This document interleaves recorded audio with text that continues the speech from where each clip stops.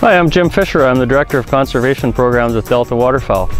I'm standing beside the most productive tool we have for mallards today. We call it a hen house.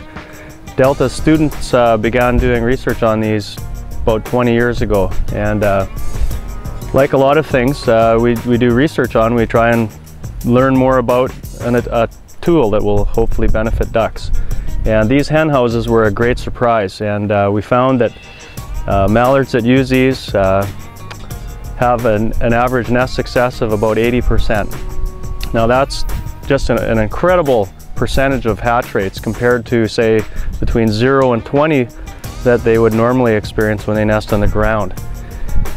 We have great instructions that we've developed here, so you can download and watch Kevin Ward on how to build one of these things.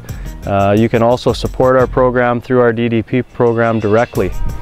You can really get involved. This is a great one for your club or for you as an individual to support wherever mallards are breeding across North America.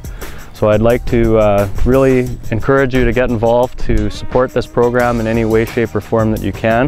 It's the greatest tool and will help put more ducks into the flyway each fall.